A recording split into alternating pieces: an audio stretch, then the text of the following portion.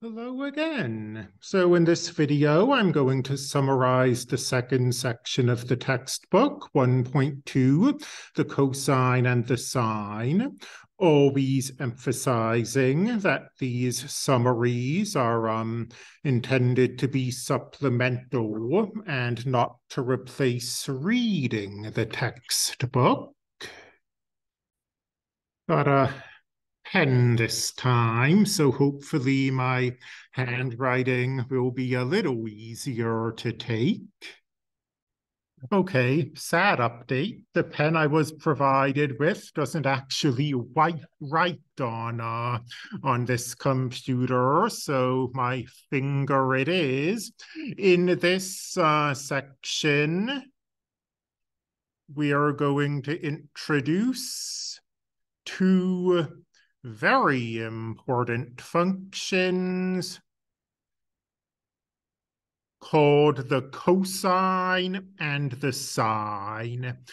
And for now, you're probably going to have to take my word for it that these functions genuinely are important. It will be, I think, the next chapter, really, when we start looking at the graphs of these things, that we really see what we want them for.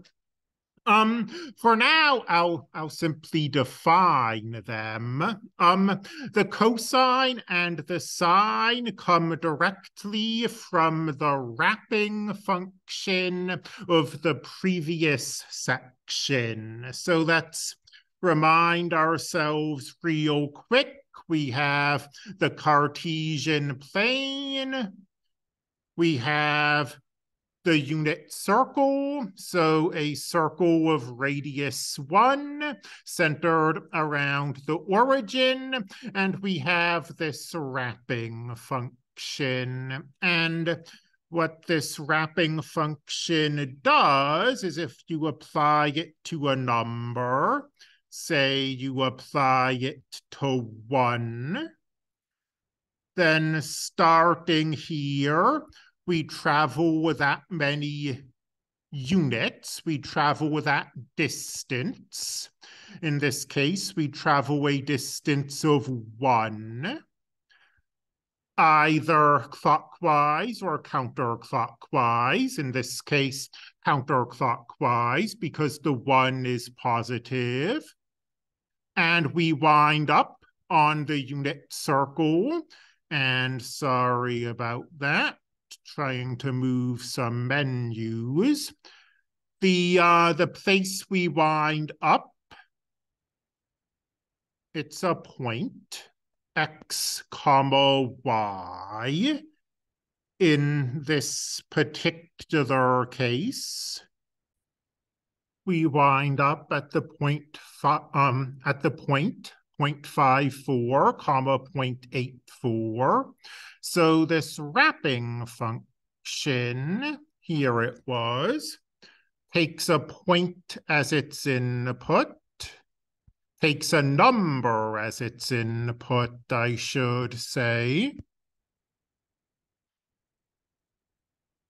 and gives us a point back again. And the cosine and the sine are just taking this wrapping function and breaking it into two. So we've got this function that sends 1 to these two numbers, to this point. The x coordinate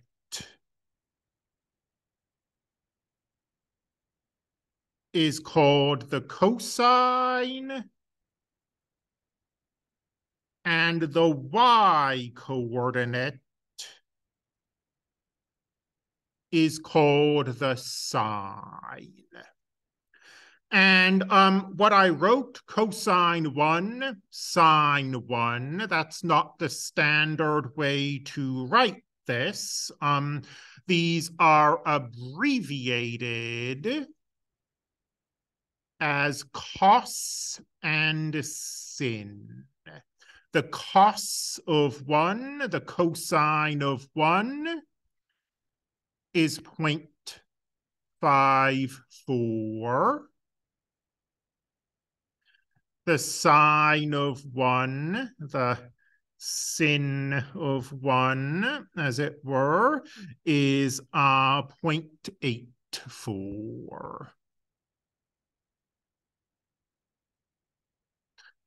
So another example, let's try to find the cosine of pi. Let's just think this through. Most cosines and sines you won't be able to find in your head. You'd have to use a calculator, but pi is special. Here's the unit circle. The unit circle has a circumference of 2 pi. So pi is half of the unit circle. Pi is starting here and ending up here. And bearing in mind that this is the unit circle, so that is a distance of 1. This point we wind up is the point -1, 0. So the cosine of pi is the x coordinate. The cosine of pi is -1. And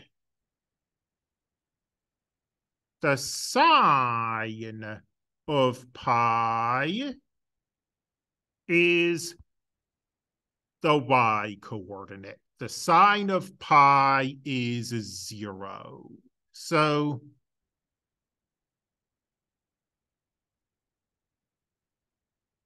you've got your unit circle. You travel, let's say, c units around the unit circle.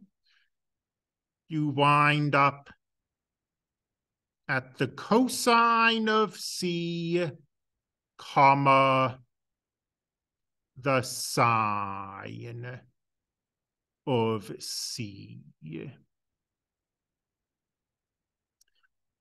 And that's the definition of the cosine and the sine. And again, these video summaries are not intended to be comprehensive.